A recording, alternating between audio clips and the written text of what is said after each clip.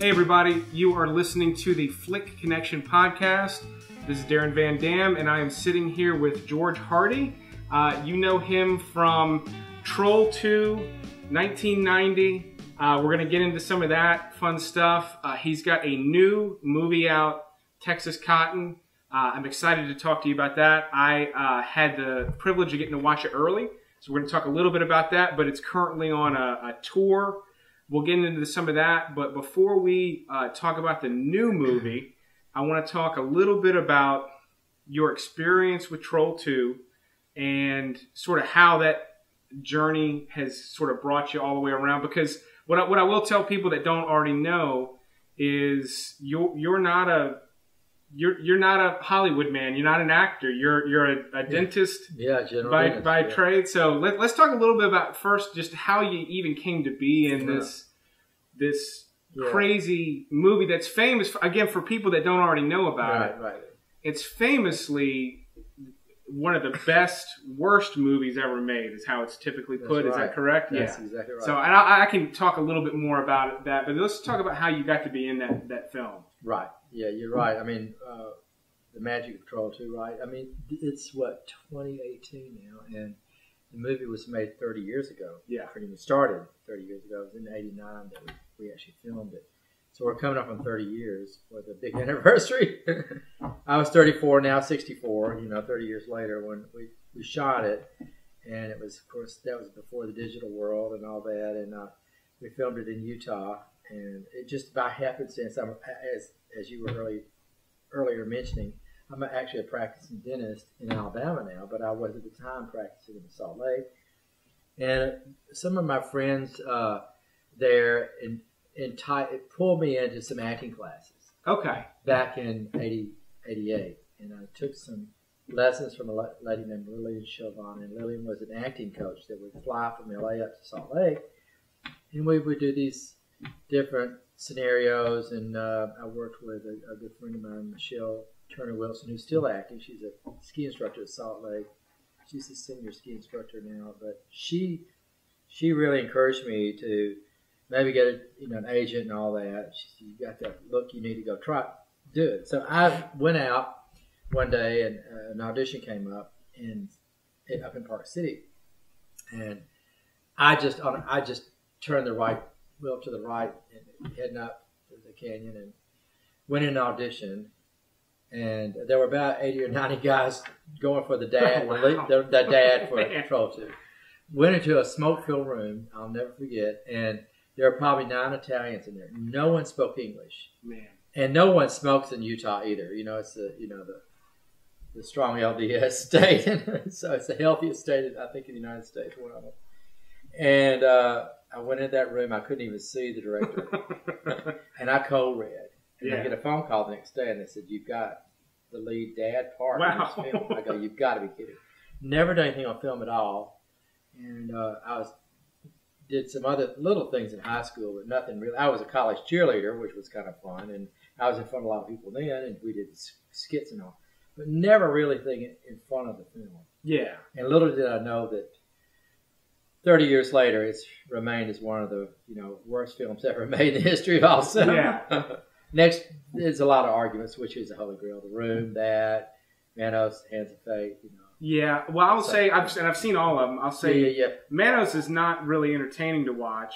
The Room, it can be entertaining to watch as well, and then Troll just has its own kind of fun thing. But the thing is, the thing about bad movies is there's so many movies that are terrible, but it's one of those movies that all the typical things that are criticized are awful. Yeah. It's got a 0% maybe still on Rotten Tomatoes. I think it's 6%. Okay. At the time, it was 0 when we made it. My dog is going to bark. I don't think it'll interrupt too much. If it goes on for a while, we'll stop it. But I think people can deal at home with hearing a little bit of the dog bark. Shut up. And but it's entertaining. It's fun to watch. It delivers from scene to scene. Right? That's why everybody still loves it. So there's plenty of bad movies that are not worth watching, but this is one that's definitely worth watching.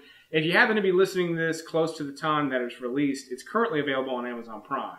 I don't know if you knew that. Is it? Yeah, it just got it just popped up recently. We watched it Halloween night.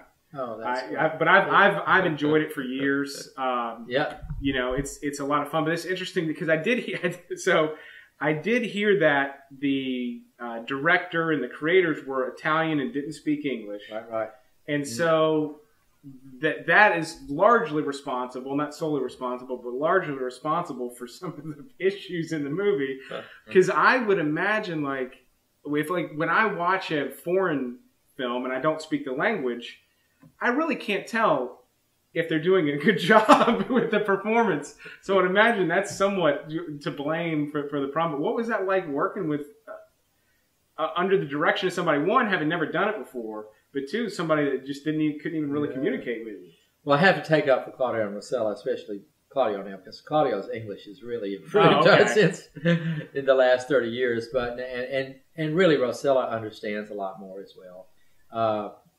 We email each other, and she responds back in English. But I'm sure there's some translation, but she gets it.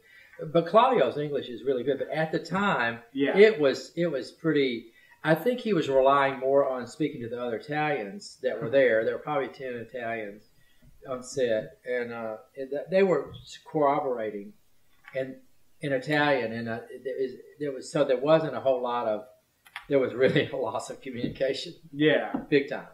Well, big. They just said, "Do it this way, no matter what." Well, in the movie, it came out, and it's my understanding that some local people saw it before you even knew that it was out, or knew people were watching it. Right. In Best Worst Movie, we said that. My brother-in-law, in fact,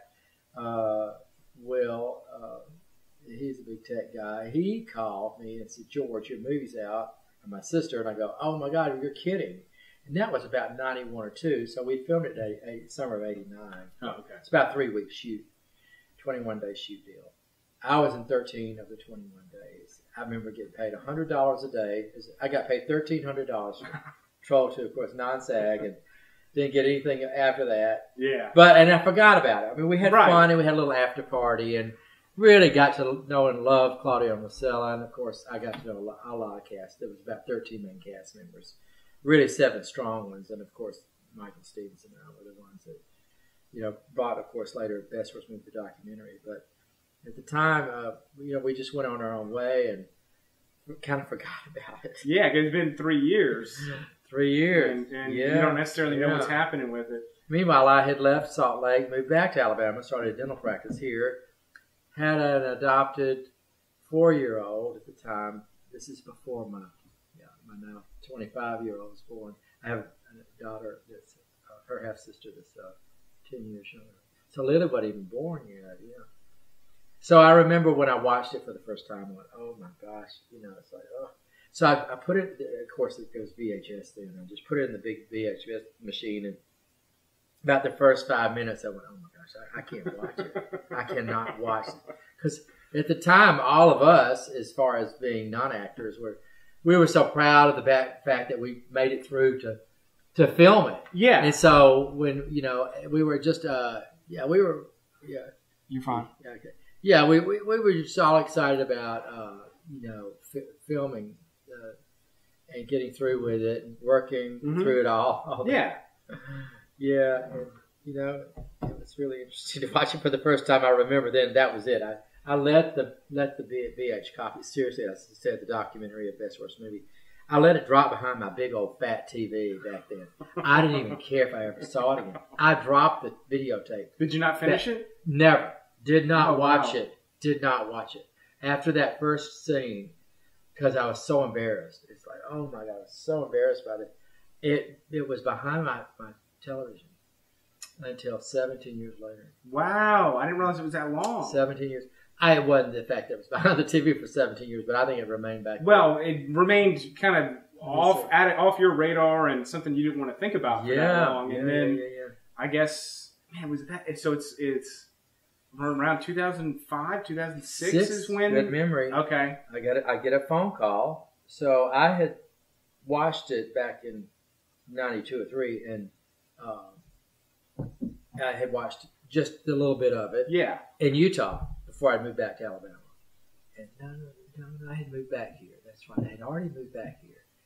And Anyway, the bottom line is in 2006, after totally ignoring it, Yeah. and staying completely away from the cast members.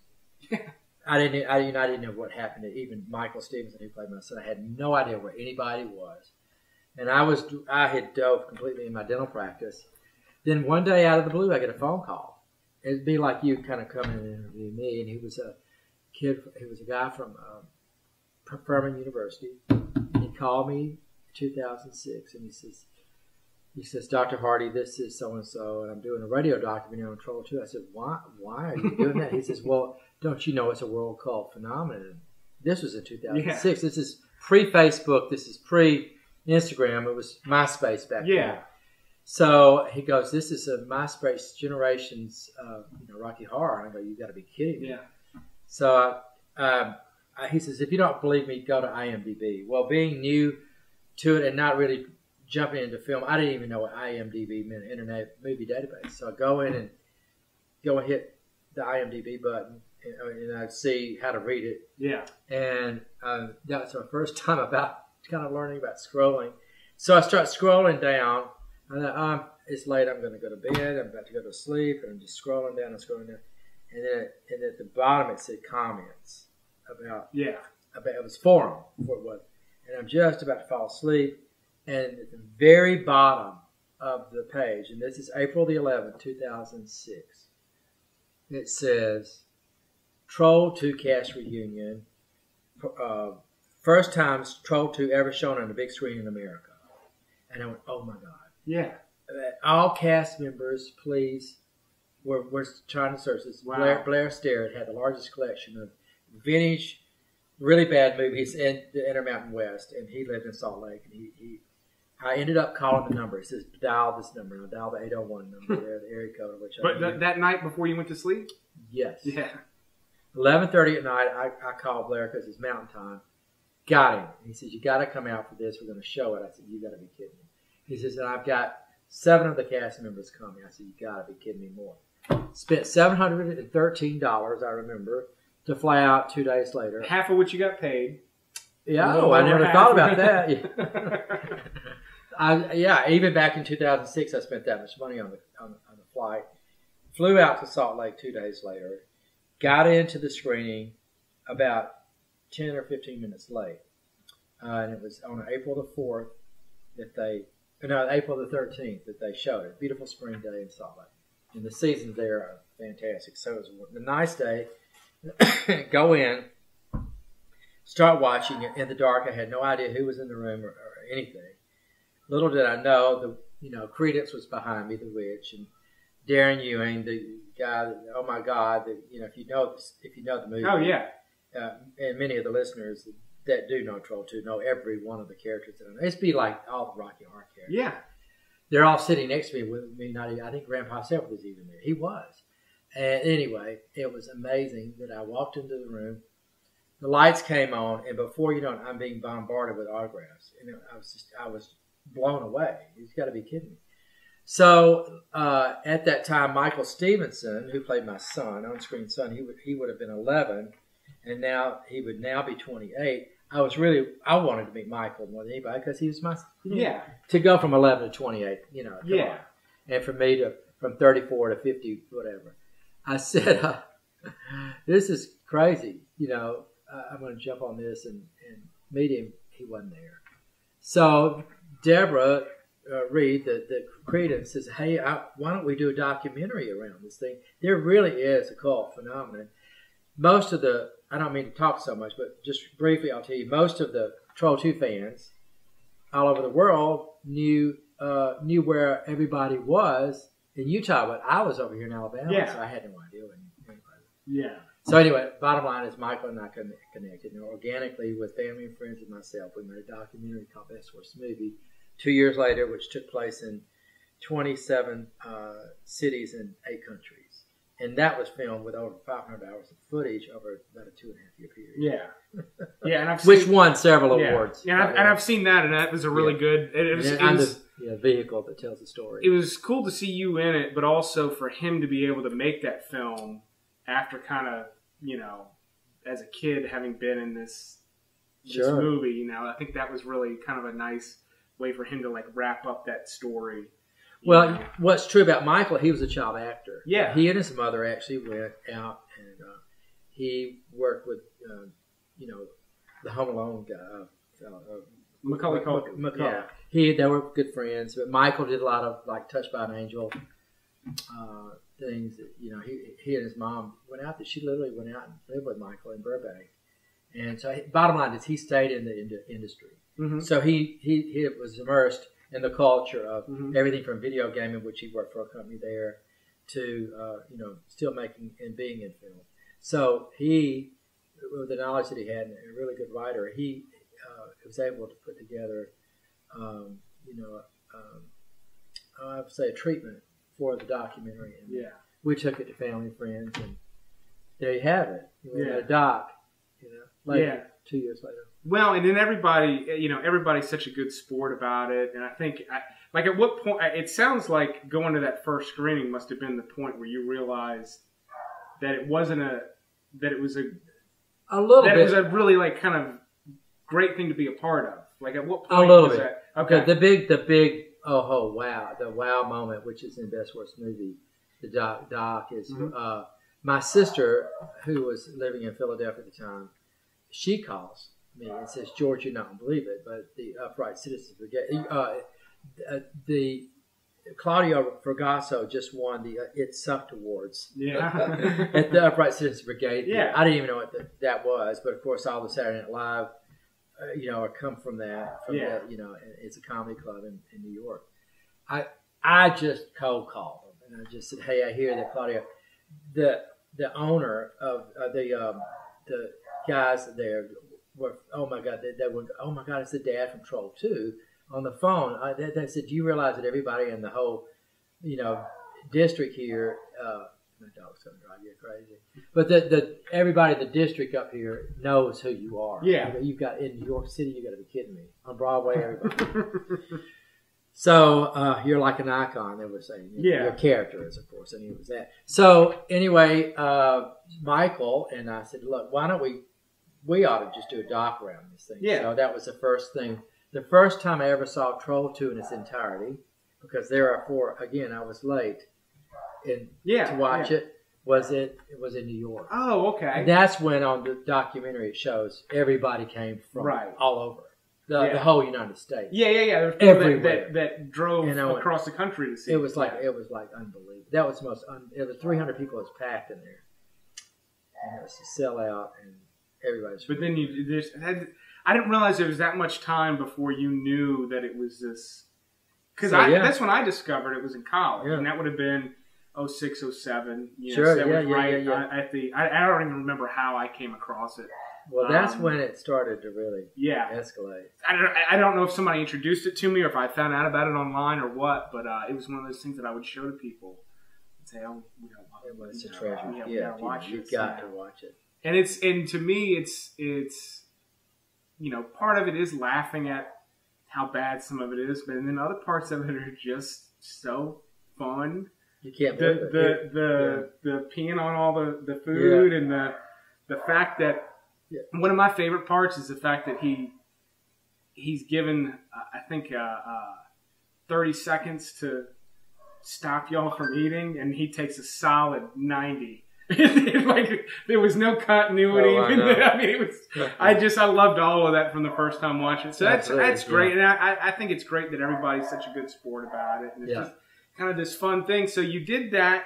That was a chapter, and you're a dentist in Alabama. Yeah. You do this weird little movie. You forget about it, then you find out it's this massive. It's the new Rocky Horror Picture Show. So you have that chapter, and then now you're in this new movie, Texas Cotton. Well, it's like from that to this. No, it really didn't happen. Okay, so let's talk about. I didn't even fill you in on that. Before we started. This is basically the first time we're talking. So How do we go from you're now George Hardy, the dad from Troll 2. Everybody knows. Yeah. Now what's then I 10 started years. Well, it's more than that, really. I mean, after Best Worst Movie came out, then I started getting phone calls. Yeah. Because oh my gosh, there's the dad. He is around. I'd like to have him in my film, Right. the dad. So I get phone calls, start getting phone calls, and it was kind of tough because I didn't know how to take it.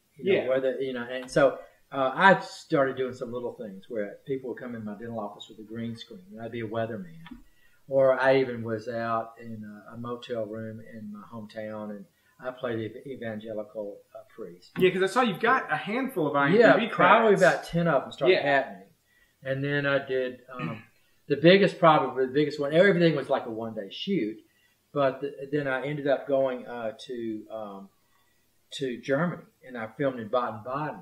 There's another film being made. It hasn't come out yet.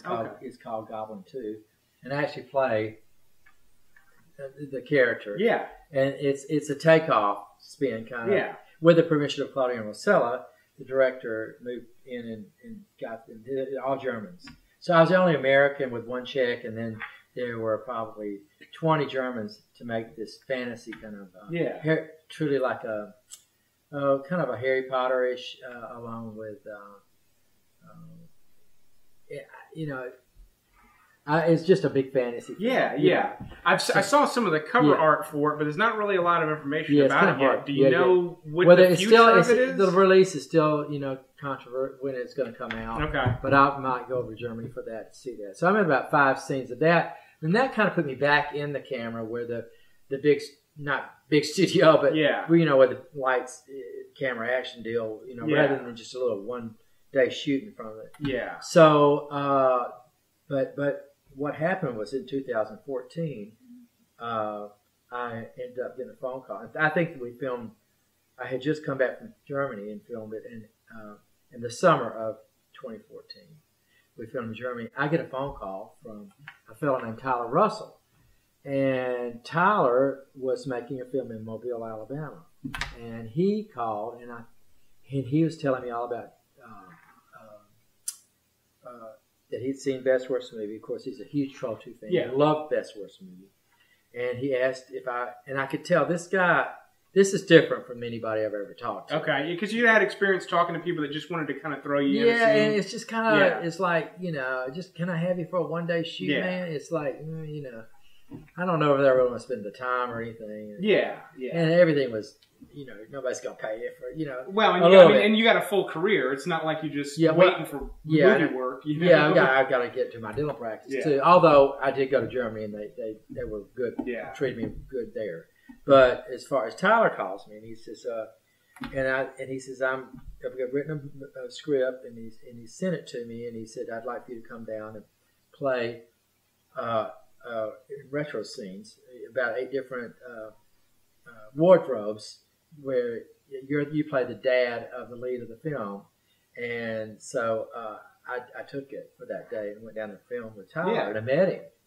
And it was just fantastic working with him. And so that little film called Here Comes Rusty got into the Sidewalk Film Festival, which is a film festival in Birmingham, Alabama. It's a great film festival.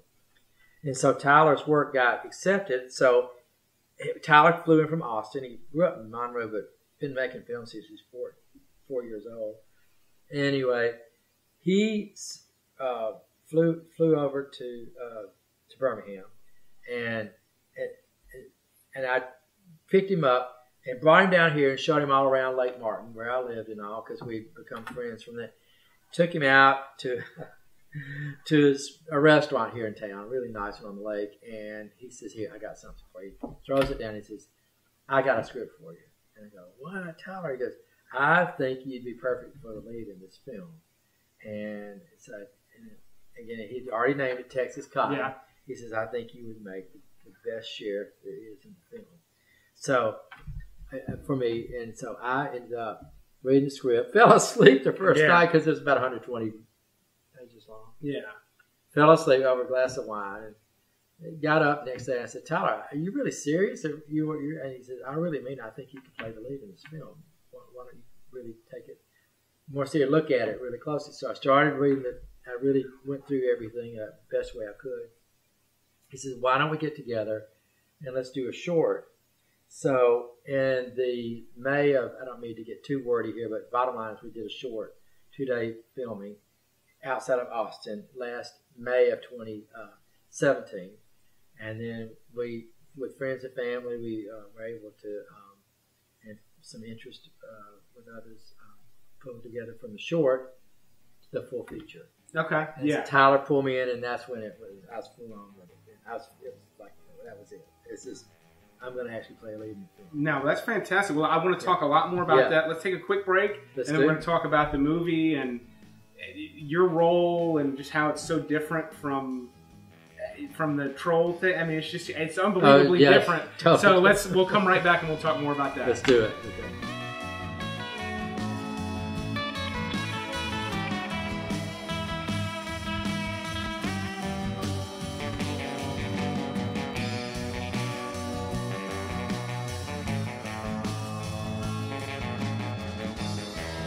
All right, so we're back, and Texas Cotton, like I said at the beginning, I have the privilege of watching it. I just watched it 2 nights ago, I think. Stayed up late and watched it. Thank you. Really liked it a lot. So, we're not going to give away any spoilers in this, but we can talk generally about your character and sort of what it's about. So, before I watched it, I had no idea what to expect. I just knew you were in this new movie that was making the rounds at the festivals. It just premiered in Austin. Yeah, at the Austin Film Festival. Yeah. And then I watched the trailer. I'm like, because it looks like, even the color palette looks kind of like No Country for Old Men. There's that scene when you're on the payphone, outside of I don't want to give too much away, but I mean, it looked like a shot from that movie. I'm like, oh, okay, this looks interesting. And then it took another maybe 10 minutes, because I didn't read up on it. I just started watching it. Another 10 minutes of watching it to go, oh, this is a serious Texas crime thriller. Yeah. And I'm like, okay, well, how is this going to play out? And it continued to play out well. And then I feel weird complimenting people too much face to face, but you did such a good job. And you're sitting across the table from actors like Jerry Jones. Gene Jones, I'm sorry. And for people listening at home, Gene he's been in a bunch of stuff. Yeah. But the thing you'd know him from, his most iconic scene is the one in No Country for Old Men, where he's sitting across the table from Anton Chigurh in the gas station or the roadside place. And that was such the coin toss scene. The coin toss scene. One of the most famous scenes. And then now here you are, one of the most famous scenes in movie history. Certainly the most famous scene in that movie. And then now you're sitting across the table from him in multiple scenes. As you say this to me, I got chills. Yeah. I really did. When I'll let you kind of talk about the story, but I got chills seeing. So we talked forever about Troll. I discovered it in college, loved it. It's just this cool thing. And I had seen the documentary, so I don't know you. We just met. But I'm aware that you're just this dentist and you're a good sport about that terrible movie. And then now I'm watching you and you're in this movie where you're playing this pretty worn out sheriff, pretty tired sheriff. And it was just there was a moment watching, I don't remember exactly what it was, but it was such kind of a beautiful thing to be able to see that you got to do something like that all this time later. I mean, how was that for you? Well, yeah, we back up a little bit. And Best Worst Movie, actually sitting right here at this table, right in that chair. Yeah. I'm not kidding you. This is so crazy. I'm sitting in that chair in Best Worst Movie, the documentary, and I was asked, George, what did you really want to do, if you remember that? So it was filmed right here. So cool. This takes place, but I said, what I really did want to do is act. Okay. And if you watched Best Worst Movie doc after Troll 2, and that was made in 10 years ago. Yeah. That doc. And I just said I always really would have had to. I just felt like I could do it. I don't really feel like I have to explain anything to anybody. It's just something I wanted to do. Yeah. It wasn't an ego thing. It's just something I just thought I could just do. Yeah. So when given the opportunity, to play the lead in the film, I wasn't going to turn it down. Yeah. And I was in 56 or 57 scenes in the film. Oh yeah. In Texas Cotton. So it's basically like Nicholson in Chinatown. And yeah. They're following me around the whole time trying to figure out what's going on. Yeah. So So the load on me was totally different than, 30 years ago making Troll 2 or even being in a little cameo here or there with hardly any lines. Or, even the thing I did in, Germany. So this was a whole different animal. Yeah. And for me, it was almost like going back to dental school because I can remember when I was in dental school, I'd have to, it would take sometimes 4 days to prepare for biochem exam or, gross anatomy, some of these big didactic courses that we took. It would take 4 days to study. This was something where I had I think I had 250 speaking parts, not lines, but 250 speaking parts, meaning whether or not it was one word or several sentences that I had to take on. So every day was a challenge. Of the 21-day shoot, every day was. So for me being non-SAG, SAG members can only, if you're SAG, you can only, you can only be on set for 10 hours. Yeah. For me, because there's no union. It was not. Yeah. So it was a 12 to 14 hours sometimes. Yeah. Not often. It was mostly. How long was the shoot? 21 days. 21 days. Mm-hmm. Yeah. And Tyler put it together. He wrote the film, and he just said, "Come on." So yeah. So believe it or not, to the audience listening, you think, "Well, how in the world were you able to take that much time off from your dental practice?" And my parents had just passed away a couple of months before, 97 and 94. Mom and Dad did. And when that happened, I thought to myself, you know what? Life's just too short. I've been a dentist for 35, 37 years. I got to try something. Yeah. Before that, not too long from now, I'm in the last, few years. Now, I want to live past 100 if I can. But the bottom line is, I just thought, you know what? This is crazy. So I have a really good friend of mine, Dr. Karen McCaffrey, came in, and she's a periodontist. In Alabama, you have to have a dentist present to see patients. So even hygiene. So she helped me out, and I took off 6 weeks. Wow. And I did it. I seriously, Darren, I just dove in there and I just said, I got to make it work. So that's what happened. Well, and in that process, so one thing I was real curious about, like in before meeting you, like in Best Worst Movie, the first 5 minutes of that just talks about how nice of a guy you are. That's all that movie does for the first 5 minutes. That's the intro. Think it's just too much. But that's the intro to that movie. And then talking to you, not only are you a super nice guy, but a lot of energy. But your character, like I said, is really tired. Yeah. You don't want to spoil it, but yeah, totally. Yeah. Totally. It's a serious acting role, and I knew it. The what's kind of interesting that misled a lot of people is our short is totally different. Okay. Than the feature. If you're watching the short, you're thinking this is going to be kind of slapstick comedy. Oh, okay. And which we were kind of having fun. There were some things that had happened. It rained 3 inches that night before, and we were doing it all in mud. Yeah. It's a great little short, by the way. Yeah, is it available to watch? I don't know yet. It might get out there. If it's available, if there's anywhere online people can watch it, I'll put a link in the Not description. Yet. Tyler hasn't released it yet, but it did really well at the film festival. But and so it was my first taste of really being back in, and I was so fortunate because I worked with Judd Lorman in the short, and Judd is on SEAL team now. He's a regular on SEAL. And Judd is an incredible actor, and he helped me so much kind of break the ice again. Yeah. He was coaching me as we were, having one-on-one scenes together. When the camera wasn't on us, he said, he would say, if you don't have any lines, just think the line. He kept telling me, think the line. Think of what you would say so that look comes out on your face. Yeah. And that was great. That was great advice. Okay. And Judd's worked with greats from Cruise to De Niro. He's worked with all. And y'all would know who Judd is now because he's on SEAL team. But then Mark Broussard was a real interesting fellow to work with as well. That was in the short.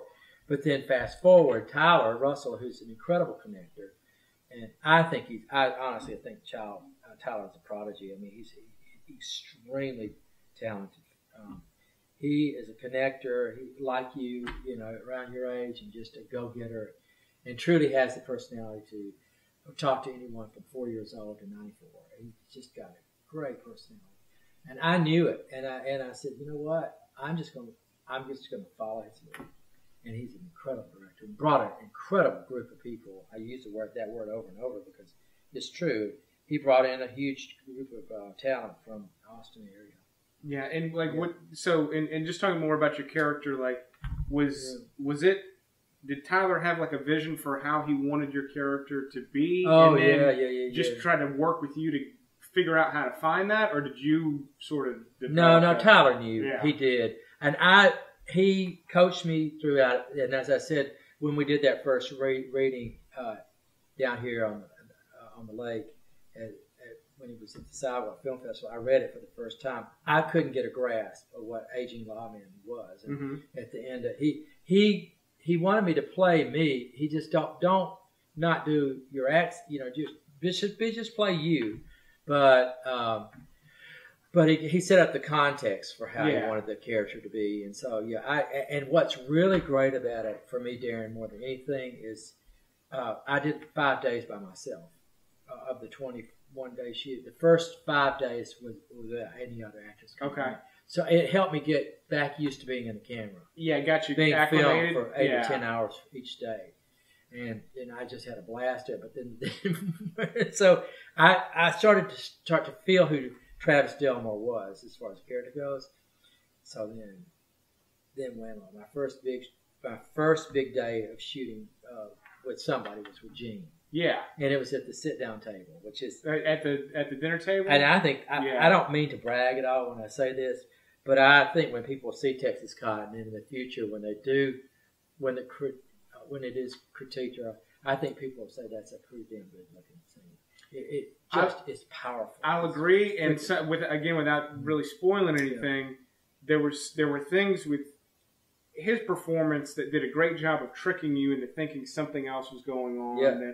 He did a great job with that. That almost had to retroactively go, oh no, the way he said it could have gone either way. Yeah, and he did great with that. Oh. And I thought that was I was impressed with you, because he's there's another movie where he plays he's in a bunch of stuff, but he plays like a cult leader that's like a Sacrament. It's sort of it's Jonestown, isn't it? Fictional retelling of that, and he's a powerhouse guy, brilliant. And you were right across the table from him a couple of times, which I thought was great. Really had to look at him in the eye. And then the first time you're on camera with him, I was like, all right, let's see how this is going to go. Yeah, and I think it played out really well. Yeah. So that's exciting. Thank you for saying that so much. Yeah, and I say it as someone who is a fan of the genre, the neo-noir, detective, and specifically the Texas setting I like a lot. Yeah. And I think this is a good one. I'm excited to see what happens so with much. it. Yeah. So what's currently happening with the movie now, and when's it going to be available? Yeah. Oh, great. I'm glad you asked. So what we just did was you just came off the Austin Film Festival, and really nice review I just read. I was very honored by the review, and because the Austin Film Festival is also a screenwriters festival, and so the incredible, brilliant minds there, so many talented people. I mean, you have to give credit to the screenwriters. I mean, they're the ones that really create the whole film from the get-go. Yeah. And so it was an honor to meet so many there, but they showed it twice, and it just got great applause at the end, and what an honor that was. So the bottom line is, was that your first time seeing it with an audience? Yes. Yeah. It was. Now, I had seen the film, just in raw. Without the color correction and without a lot of soundtrack. So, and that's why I asked, because seeing it with an audience is it got to be absolutely just a special experience. Yes, it was. The first time the world premiere was in a studio setting. And then the second was in an actual theater, of which we'll be taking off. So that was last weekend, and this coming weekend, so it's a 2-week break, we start our festival on it, which is really great. And so we're going to be in San Antonio at the beautiful Tobin Center at the Chavez Studio, another studio, But this building was renovated 4 years ago for $220 million. Yeah. So it's great. So we were lining the theaters up, and it was really kind of cool. I just made a cold call to him trying to see if we could get in. The guy goes, "For what year?" And like we don't. I'm sorry, but there's over 500 events in this little room you're talking about every year. Yeah. Just so happens that on November the 10th, which is what is coming up this weekend, is when we'll premiere there, and it opened up for us. Oh wow! So what's neat about it is quite a bit of, as you saw, the movie is filmed in San Antonio as well. The little town of Lacoste is Texas, which is fictional, but the actual town of Lacoste is where we filmed it. Sorry about that. That's all right. Just get this. The bottom line is the bottom line is what's true is we're going to show it there, and then we take off and go to Hondo, Texas. Okay. But San Antonio, the mayor's coming to introduce the film, which is really cool. Yeah. And the city clerk's going to be there. She's in the film. So we've got the city of San Antonio, the 8th largest city in the United States, coming. And then we take off to Hondo, which is really close because it was filmed close to San Antonio. But it's filmed there. The courtroom scene is there. Then we go down to Houston. The film commission down there is behind the film. And then we head up to Dallas at the Texas Theater. Yeah. That's good to be able to go around Texas. Texas. Yeah, I'll put links to all of this in the description. Yeah, thank you. On YouTube, so people can track it down and see where they can find it, and then it'll eventually be available where people can watch it at home pretty soon. So we're going to actually go out to Los Angeles and have a 6-day run out there. Oh wow! And when that happens on the 16th of November is when it actually goes, and we'll stream it on Amazon. Okay. So of you listeners that can't go to any of these that you might see online that you're posting, we'd love it if you could come to the screening. If any of you listeners out there, you could come to the screening. If not, you can stream it on Amazon. Well, and it's one of those movies that's, it's fun to see in a either a festival environment or a special screening environment, which is basically the same. Yeah. A special screening, in my experience, it's not like a festival because it's not people all over the place, but the audience is the same. You're dealing with people that want to be there, that are really excited to see this particular film, and it's there's a better energy. There's not people playing on their phones. There's not people shaking popcorn, really. Right. I went to a special screening of something last night, and it's just a better way to watch something. It really is. It's way better than watching it at home. So if you happen to be near any kind of special screening of this movie, or really anytime you get a chance to jump on that at a theater that does that type of stuff, I can't recommend doing that enough. It's a very, very different experience than just going to the Cinemark. I probably shouldn't say a brand name, but just going to the giant Cineplex and sitting in with all the people that just wanted to go see a movie that night. It's very different, to do that. Okay. So when it's created like an event, which is what we're trying to do with some of these screenings, but some of them will be just out there, having a good time. I get to go to Portland on the 23rd. My daughter lives there, so that'll be nice. The day after Thanksgiving, watch it with her. Okay, so there's going to be even after the 16th, there's continued dates. So and we'll put all of those. Well, actually, Hamburg, Germany's interested. Ottawa, Canada, it will be shown there. So we'd love to get up in New York and Chicago. If anybody can help us, they can maybe contact Travis Ayers, which you can put up on the screen. Yeah, I'll have him give me whatever contact info he wants to have in the description. But people can track down this movie. But I do recommend it. I would say that there's a handful of people that'll, and I'll be doing a review on the main Flick Connection channel on the movie closer to its streaming release, and then. Basically, what I would say is anybody that's a diehard Troll 2 fan needs to see the movie because it's just so cool to see you doing this different thing now. But in addition to that, anybody that likes, like I said, those sort of Texas crime movies, No Country for Old Men comes to mind. Hell or High Water is a recent one I've really liked. If you like those kind of movies, Chinatown, you'll dig this one. And then Fargo is another one. There Will Be Blood. Yeah, it's similar. It's just kind of it's kind of a quiet thriller type of a thing, similar to Fargo. I loved also working with. I love working with Lou Temple. Lou's in so many films. I don't know, you know Lou or not. Was Lou is the sprayer? Yes. Yes. And so yes. Walking Dead, also Jason Douglas. So Lou and Jason are both Walking Dead actors. So for those of you that love Walking Dead. Well, and Lou's been in a ton of stuff. And Jason was really good at it because in Walking Dead, he's kind of an ancillary peripheral character. Right. He's in every episode every now and then. He's kind of he's kind of an ordinary guy, and in this movie, he's not an ordinary guy at all. He's full on. And then of course Tiffany Shepis, she's been in she's called the Scream Queen. Yeah, and so horror film. Crazy thing about her is, so I screened Texas Cotton one night, and then the next night I watched another movie called Killer Kate. Like a horror movie. Oh, you got to see Tiffany. Yeah, and she was in it. She was in it both nights, and I had no idea. Yeah. So, she's a great actress. Yeah. I just respect her work so much.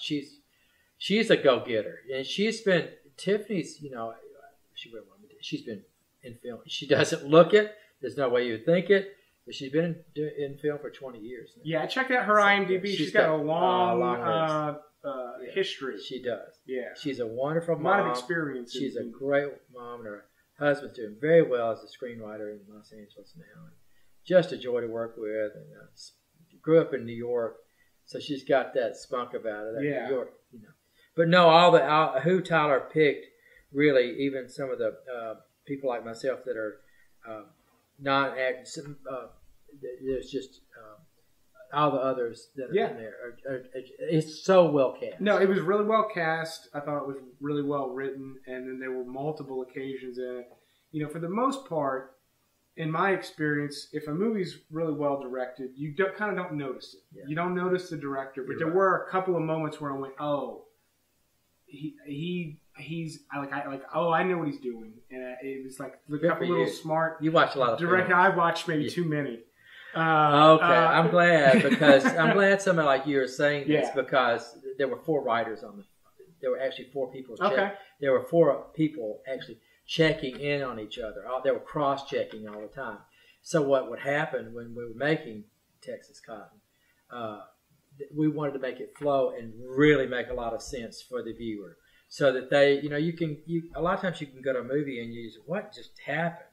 But this is the kind of film that you want to wake up the next morning and think about. Go, wow, did that? Whoa, but because it all makes sense. Things loop back together in nice ways. I won't say anything more than that. Yeah, it's pretty much a shocker. But just such a cool thing to be able to do. And such a polar opposite type of a thing, which is what I thought was so special. Well, I knew that there was magic in the film when Gene Jones got out of the car. I was already there shooting for 5 days, like I said. And Gene comes in, and he gets out of the car. I'd never met the guy, and I just interjected. I said, "Gene, I got to ask you something. What made you? You're Tarantino loves him. He's in all of his films, and he's just in Redford's film, the old man and the gun." Yeah. So I asked Gene. I said, "Gene, why did you do this film? I mean, a little film like this, a little indie. Why would you do this? Come on, how did this happen?" And he says, "I'm just going to tell you, it was such a." He goes, "It's such a tight script." He says, I love the script. It's tight. There's no sex, and there's no bad stuff. It's a good, clean film. It just made sense, and he is truly. I respect him so much not only as an actor, as a person, but when he said that, I thought, whoa, what an honor. I am so honored to be a part of this film now. Not that I was questioning it, but even more so. No, that definitely would have elevated it. Being a non-actor. And it's true. It does not really, thinking back on it, there's not really any fat on it. Unfortunately, it annoys my wife when we go to see a movie.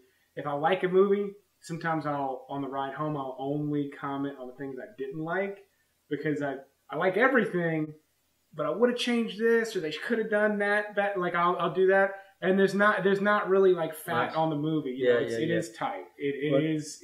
There wasn't a scene that I would say, well, I don't know that they needed to do that, or that was maybe a little too long, you know.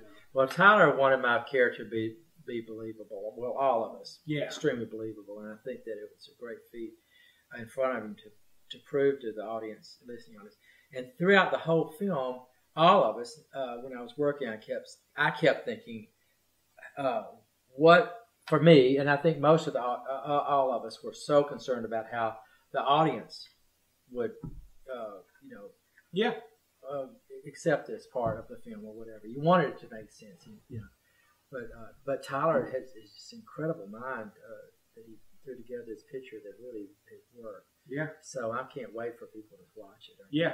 No, that's going to be. And you've seen it with an audience. You've only seen one review so far. Yeah. It's just now starting to peek its head out. Yeah. So you're getting ready to see like a full-on reception. I hope so. You know, I can't say all of them will be good. You know, you never know. But I will say this. Well, they never are. I've got several people here exactly that will come in and get me pretty good. I'm sure all of us. But I had the biggest compliment was several people came to 2 or 3 of the showings so far, and they go, I could just watch this over and over again. I want to watch it again because each time you watch it, it's one of those things you learn more and more about. Well, and I watch. I told you because I've got so many I watch now just to maintain this channel. Like, my wife was going to bed. I was like, I gotta stay up and watch this movie. So I watched it after she was in bed. But I think we'll go back and watch it again. Oh, do. You know, and even the soundtrack, it'll even stick in your mind even more. Yeah. Sam Littman from Australia, we had a connection with Austin Symphony Orchestra, and Sam came in, and Tyler absolutely wanted no synthesized sounds. He wanted all orchestral sounds, and then we also brought in Coulter Wall. He's up and coming. Oh, I'm a big fan of him. Yeah, he's phenomenal. He's in the and then actually the really cool thing is one of my we had another song from a very famous artist that we couldn't use. So we brought in one of my local high school buddies. Well, I'm a little older than him, but he would actually perform right here in this room with my mother, who played by ear, and his name's Bobby Luster, and he lives out in West Texas now. And so Bobby pulled in one of his originals at the very end of the movie. Was phenomenal. Where was Coulter Wall inserted? Well, they all came in. Coulter, you remember? I think the ballroom scene. I'm thinking. Okay. Yeah. Okay. I might have been paying too much attention to that, so I'll go back and listen. I'll be able to pick it out because I am a fan of it. I've been trying to see. Maybe one of the. He comes to Atlanta every now and then, and I always miss it. I've always got something else going on, but I do plan to see him. He's one of my favorite up and comers. Yellow Dog Studios pulled us together on that. That was really cool. Yeah. They helped us with about 7 or 8 6 artists. So there should be a soundtrack coming up. No, that's great. Yeah. In the first scene of the movie, Bo helped us pull that together, and he pulled the group together with folks out at Yellow Dog. Yeah. And Tyler's a little bit of a musician too, so it was really great working with him. Yeah, I need to go back and pay a little more attention to the music. I think I was a little more focused on just scrutinizing you and just seeing how everything kind of played out. I appreciate you watched it so close. Yeah. No, I did. I tried to, mess around on my phone or. You're lucky to get it early because it's about to take off. No, I'm excited about it. It was great having you on. What a pleasure to talk. Real pleasure to talk with you. Hopefully, people find the old stories interesting and they check out this new movie. But I'll be talking about it more on the main Flick Connection channel. But if you only listen to the podcast, look for Texas Cotton. On Instagram, I'll be sharing out on Flick Connection. I'll be sharing out the dates that it'll be in theaters. But you can go to the website and find it, or eventually it will be available on Amazon. So just look for Texas Cotton there as well. Yeah, you can. And I got to get back to my dental practice. Yeah. But no, I think something might come up. Yeah, I hope so. I hope you get to at least kind of dabble with it and have some fun with it. Yeah. So again, it was a real pleasure meeting you. Thank you so much. Thank you so much for talking with me. What a great!